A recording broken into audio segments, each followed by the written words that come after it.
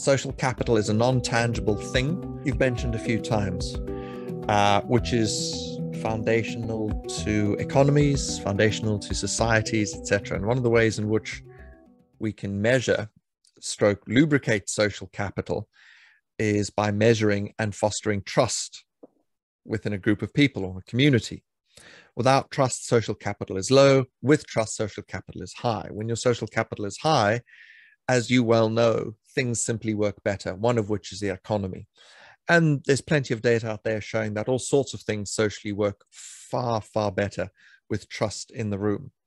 For you, as someone who's a leader in sustainability and also someone who is leading, how do you bring trust to the table?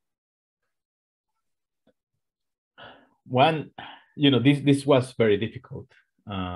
When I came to the city, I spent the first month, I set a goal for me, which was to meet at least 100 new people in the first month and meeting and having a conversation with them. And I didn't do anything else. And I reached 157. I kept track of all of them. I spent large number of hours on Zoom, early to late.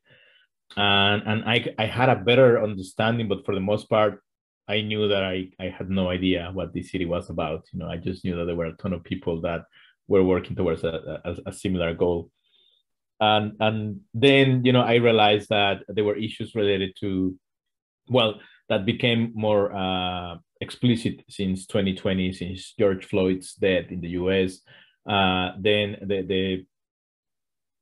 the relationship between government and society was fractured. The relationships between ethnic groups in the city was fractured. The trust had gone away in some cases. People were just not willing to work with anybody else. I was in a meeting 3 months into the job. I approached the leaders of the Black community in Ithaca. And in that meeting, somebody told me, "You are just not Black enough to understand what we're going through." And initially, I was shocked, to hear that, mostly because my intentions were good. But he was making a point, and the point was, your struggles are not mine. You have yours, I have mine. And by understanding yours will not lead you to understand mine. And this was counter to something that I strongly believe in. And now I realize that it is part of what I believe in. It comes also from another experience that I had. And eventually, when President Obama left office, I was invited to probably one of the last events that he had. And I was invited to give a talk. And when I gave that talk, the people before me, there were 9 of us that were invited to present that day. And all the people before me, they were talking about something really personal. Somebody lost his son in Sandy Hook in the shootout. And then somebody was a victim of human trafficking, and somebody had a terminal illness. So when I was about to speak, I was overwhelmed by the moment, and I started crying. and a person that had just come off the stage literally gave me a hug. And I didn't know her. She came and just gave me a hug and said, "Dude, what you are doing here is because you want to do it. We are all victims of what we are representing, and you, in a way, having the option of not doing this, you are doing it. So I think that has merit. So you should go up there and tell people why you're doing it, because I think that's what's really interesting about you." And that informed also a belief that I had after, fortunately meeting President Obama a few times. He has a book called Dreams of My Father, where he basically states, you don't have to be poor to understand poverty. You don't need to be Black to understand the struggle. You don't need to go through everything to understand that people need to have access to a better life. You don't need to be a victim. You just need to pay attention and develop a level of empathy. And then I go back to whether I am or not Black enough to understand, and the relevance of that comment, because you can take it literal and it would be counter to that point. But then if you look at the emerging complexity and you really look at what is meant by that, it is, you were not there with me when this happened. I need you to understand what happened after that. I need you to understand how, was not dignified, how it led to, potentially problems for future employment because I had been arrested. It could mean, so many different things. And then when you start looking at that, I realized that, I may not be Black enough, but I think I am human enough to understand, what this is. And that's how you start looking at this, how you start thinking, okay, if I can really understand, what people are going through, then I can start addressing the issue of trust. There is a need for a new social contract, and everybody says that when we talk about climate change and social justice, there is a new way, there is a need to redefine the rules of engagement. And that has to do with redefining the role that people have to play.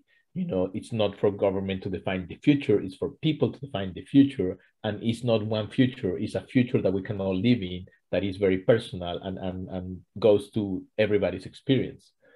We have a neighborhood here, Southside, that used to be like 80% Black, and now it is probably 5%. And the Black community has been gentrified out of that neighborhood. And that means their experience is something that I have never lived, and I would probably never understand fully. But what I understand is the effect that it had on families 3 generations later. And then, when we talk about correcting historical inequities, it just means we need to rebuild the trust that was broken long before I came here. And we need to figure out the new form of engagement that will invite people to be part of a new society, a new community, and a new form of looking at the world. And what unites us all is the need for that, precisely. We all agree we need to change things. This is not working out, certainly not for everybody. So eventually I started working with community leaders at every level. And we started a program that I think you would appreciate. It's called 1,000 Conversations with the Community. And we are, around 400 now. We are video recording every conversation. And it's very neat because right now we're at the point where we're about to do our first cut, because from all of those recorded conversations, there is a thread, which is not apparent. But some conversations last 30 seconds, some of them last 1 hour and a half. But if you take bits and pieces, you can tell a whole story through the voices of 400 different people. And that story is not only what we are, but what we could become. And it's just such a beautiful project, man. It really is. And I think when we're done cutting, the 60-minute reel that describes our community after the 1,000 conversations, I think, it's going to be nice to see that we are coming together, because I have seen that, how separate we were at the beginning, and how this project, such an intense project, has brought us all together in a different way. So I think we are rebuilding trust. Send me a link. I'd love to see that. Yeah, I'll send you a link. It's a fun project. I asked you, how do you bring trust back to the table as such a prominent person in your community? And let me just reflect back to you 3 headlines that you gave me. Number 1, essentially, you started with trying to convince someone else that you're human enough and that we're all human enough. That's number 1, beyond what separates us.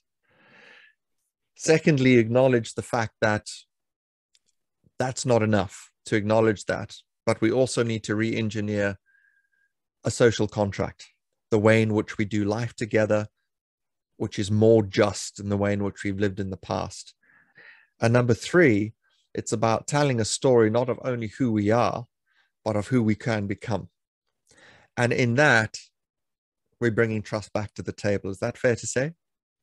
Yeah, I think that would be. I mean, the way you build trust is it's not that you're ignoring the past. The past definitely informs, what you can do together, but also, allows you to see that, there is a future in which we could converge, and you start driving in that direction. And it's a very natural process. That's the other thing, you don't have to convince people we need to go that way.